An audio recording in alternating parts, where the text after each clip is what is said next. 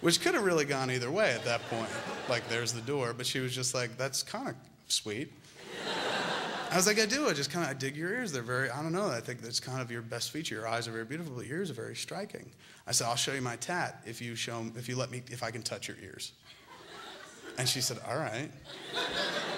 And I'm thinking, I'm going to get laid tonight. So she comes over, sits next to me on the couch and shit, and I fucking pull up my sleeve. And I have a long sleeve shirt on, so I'm like, it takes me 10 minutes to pull up my fucking sleeve, and my arm flab is hanging out the sides of it. And I show her my tattoo. She said, that's so sweet. And I said, all right, well, let me touch your ears now. She's like, oh, go ahead. And so, I fucking touch her ears the first time I'm actually touching her body, and I was immediately hard. But she don't know that because I'm wearing jeans. So she stays on the couch, and we're just chatting and shit, and at one point, she just kind of lays in my lap. She's like, I'm so tired. I was like, why don't you lay down? So she lays down in my lap, face up. So I'm sitting there, and she's sitting kind of under my gut. And I'm having to, like, pull my shit aside to see her eyes. So she's laying with her head in my lap, and I'm sitting kind of over her, and I'm just like, I got to be an idiot not to go for it. Because again, like, I don't know. As far as I know, maybe she's just friendly, and she's kind of like one of those physically friendly people, and maybe, like, I'm reading too much into it, and if I try to kiss her, she's going to be like, ew, no. I just like to lay my head in people's laps. But then finally, I was like, you know what, fuck it, fortune favors the bold. And so I'm looking at her, and she's looking at me, and I lean down, and we kiss. And I was just like, holy shit, I think she likes me. So we start kissing, and we start kissing some more, and we reposition on the couch. And we start pretty heavily making out. And she starts grinding into me. Like, she starts dry humping me. And I'm like, I am fucking definitely getting laid tonight.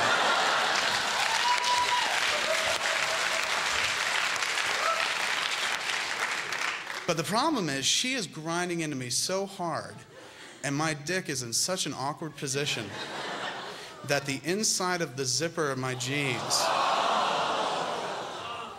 is grinding against the back of my dick. So here's like, here's my dick.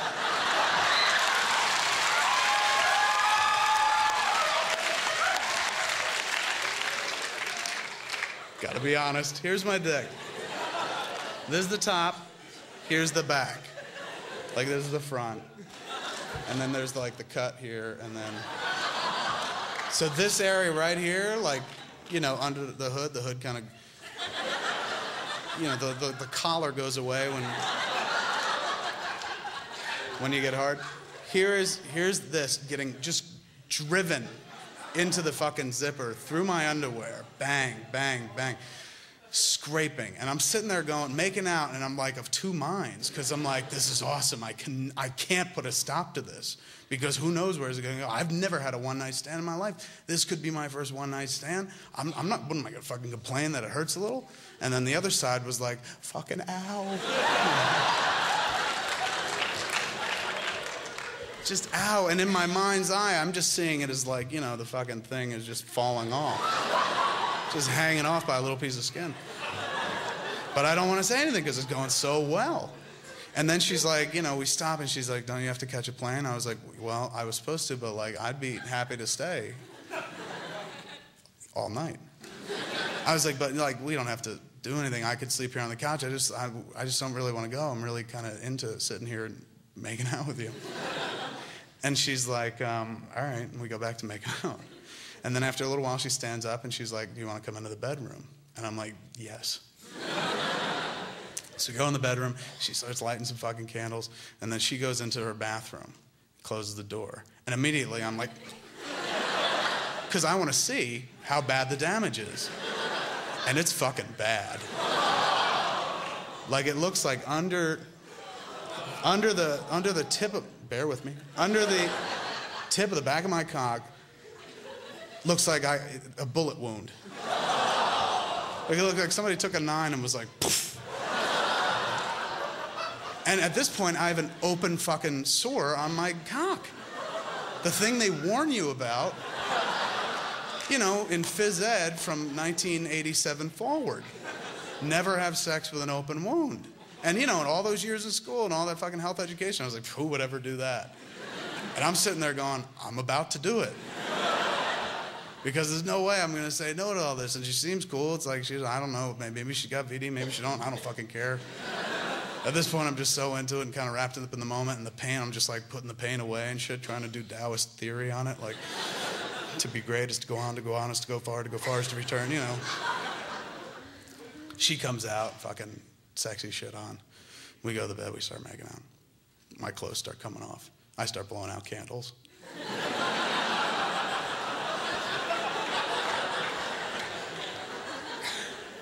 Because she starts reaching for my shirt, I'm like, because I know if she gets one look, it's all over. And we start fooling around, you know, fucking without any clothes. And then suddenly the moment of truth, man. And I'm like, do I just stop? Should I stop? No, fuck it, boom. And I'm inside. And it was like sticking my dick in battery acid. It just hurt so fucking much. And I was just like, ow, ow. Because I'm a real I lay on the bed kind of guy. Because if I'm on top and I lose my balance, she's fucking dead. Are you all right? Do you have any friends we can call, come pick me up? So I'm on the bottom, she's on the top and shit like that, and she's going to town, and I'm in agony fucking, but I'm like, I'm no way I'm putting a stop to it. And finally, you know, it came to an end and shit like that, and we spent the night in each other's arms, and like a year later, we were married. So it's a very sweet story. So after we're married for, I don't know, about a month, we were chit-chatting and shit about the origin of our relationship. And I was like, did you know that the first time we had sex, I was sporting an open wound? And she was like, qu'est-ce que c'est? And I was like, the first time we had sex, I had an open wound. She's like, what are you, fucking nuts? Why would you tell me that now? Why didn't you tell me that then? Why would you even have sex? What are you, some kind of pig? And I was just like, you created the open wound. And she said, how? And I was like, all the fucking dry humping.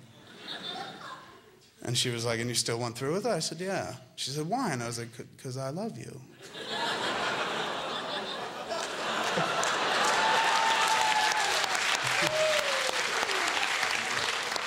With just a Maddie Damon Academy Award-winning performance.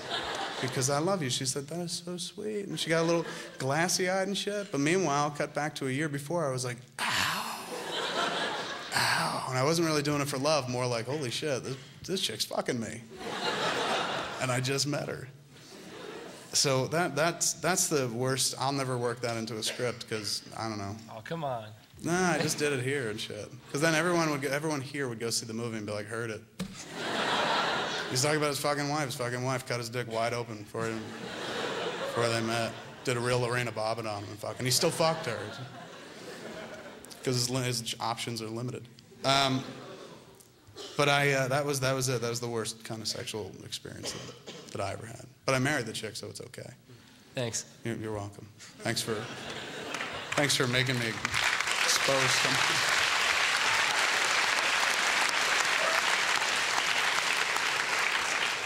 Just flashing on the moment that your parents are writing the tuition checks and going like, I wonder what the $5,000 student activity fund fee is for. So you can sit here and listen to how about I cut my fucking cock open.